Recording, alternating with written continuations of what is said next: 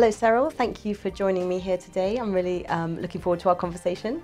It's lovely to join you today, and I know that we both have so much in common with how we work. You as a family lawyer for Anstey, where you work with divorce and family law, and myself as a transformational coach, where I help people to change their lives for the better, and we both want the same outcome using empathy, compassion, and working with the best outcome for our clients.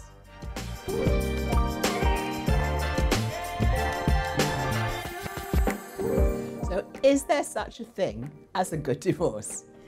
Well, I've been helping divorcing couples for many years now, and I have seen, very many different situations. And from my experience, you can see from the most acrimonious couples to couples who are perhaps have been better friends and are trying to divorce more amicably. But I think emotion always comes into it, and unfortunately, that does create tensions and upsets. And actually, I perhaps think there's not such a thing as a good divorce, but some experiences are better than others, and that's my role really, to try and help not just legally get everybody out of the situations as best we can, but also help from a human aspect, help the couples, and particularly obviously my client, get through their divorce reasonably emotionally intact.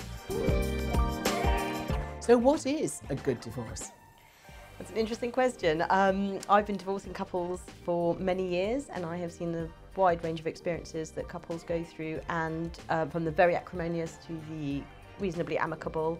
And I'm not sure there is something as a good divorce, but I think people can make it as good as it can be, and that involves the parties trying to work together, and also the legal advisors trying to work together as well, and making sure that not just the legal side of things run as smoothly as possible, but also ensuring that each of our clients are emotionally supported as well. For me, a good divorce is when all the parties can remain on speaking terms, and especially for the sake of the children. So what are the main reasons that most people get divorced? There's quite a few reasons, and I think probably the main reasons are people fall out of love, they've been married a long time, non-compatibility from the start, that quite often happens, somebody's had an affair sadly, or there has been some serious emotional abuse, sometimes physical abuse as well, so quite a few reasons. So what are the biggest sticking points or contentious elements during a divorce? Well, I think probably, sadly, it's money. Finances, trying to resolve the finances can bring out huge emotions, panic amongst couples trying to work out whether they can move forward. And I think that then has a knock-on effect on perhaps some children issues, because the more acrimonious it gets, sadly, I think the children do suffer, because couples can tend to lose sight of what their priority is, and that really is trying to keep the family, okay, it could be a separated family, but keeping it as intact as possible for the sake of the children. Still as a unit, still as some sort of a unit, exactly. So I think that's probably the hardest part of divorce, yes. So how can the negative impact on children be reduced?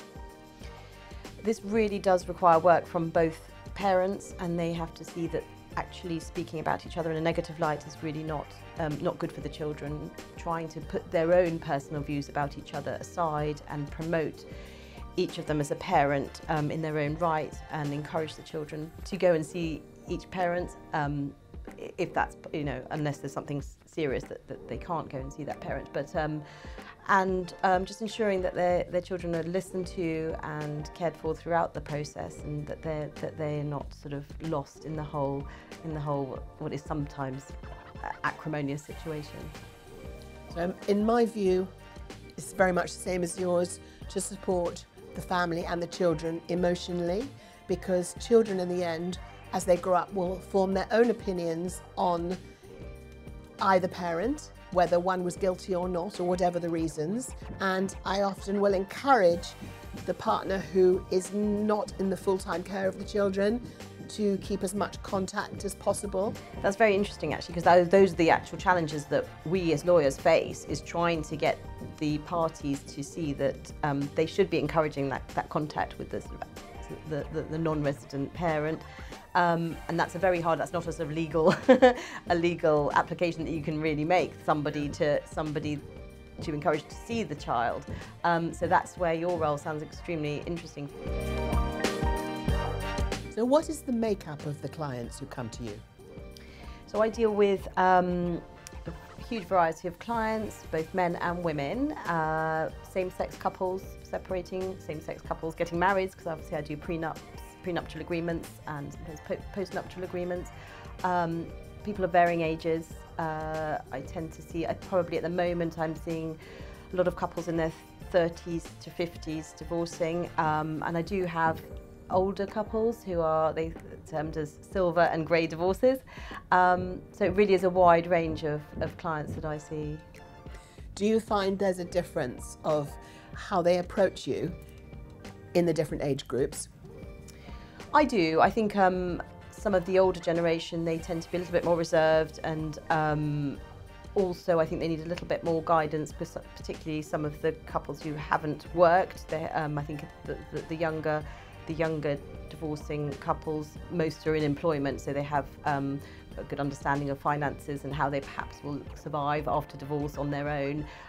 So there are differences. I can imagine that quite often with the older age couples, there's the much older generation where the wife has been the supporting system. Very often the wife has no clue of what was actually happening on the financial side or anything like that. I think you're absolutely right, and I think as we see the generations change, I think we're moving away from that, but certainly the older, perhaps as you say, females haven't had that experience with running the family finances, and they tend to be quite alarmed by divorce and a bit worried about what's going to happen after and how they're going to manage their finances, and also how they're going to generally and emotionally be strong once they are out of that relationship, which I think is perhaps where you quite often step in. So what is the shortest time a divorce has ever lasted? I think probably the shortest I've ever done, and this is before the new no-fault divorce came in, where you have to wait 6 months to actually get divorced. Probably within, I should say, about 5 or 6 months. That's impressive. Yes. And the longest? Oh, the longest, sadly, and this is all sorts of reasons for it, court waiting times, acrimonious clients, lots of court applications, I should say about 4 years. Is it possible to stay friends after a divorce? I am still friends with my ex-husband, and I was married for 25 years, and we've been friends for the following 15, including his subsequent marriage. So it is possible. However, I believe I'm a rarity. So what's your take? I think you're absolutely right. I think you are a rarity. I think it's absolutely all credits to you and your ex-husband to have maintained that. From what I have seen, I think it is quite difficult to remain friends. Most couples at the end of the process are not really friends in that sense. I think a lot of them can continue to co-parent if there are children involved. But generally I think that's a very hard thing to do with all the emotions that come in, and certainly if we've been through court proceedings, that can be quite bruising. As much as we try and make it as less stress-free as possible, it is going to be quite a bruising experience. So I think with court proceedings involved, it's quite difficult to remain friends, which is why we try and not launch straight into the court process and try and find a way of resolving matters as amicably as we can. Do you use a mediator with your divorce clients ever? Can that help the situation? It can. So we've got mediation on different levels. You've got the financial mediation, and that we quite often refer clients who can sit in the same room together to start the financial process with a mediator. That's more cost effective and sort of takes the intensity of lawyers out of the situation.